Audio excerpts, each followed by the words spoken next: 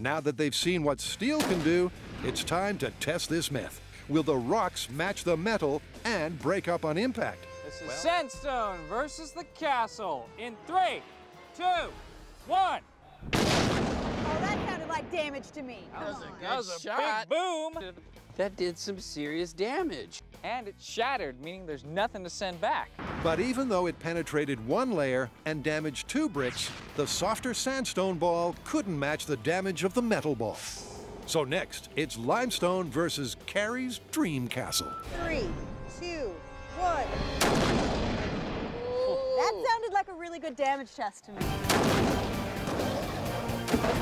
It certainly was, because the limestone was hard enough to destroy 3 bricks, closer to the damage the steel ball caused.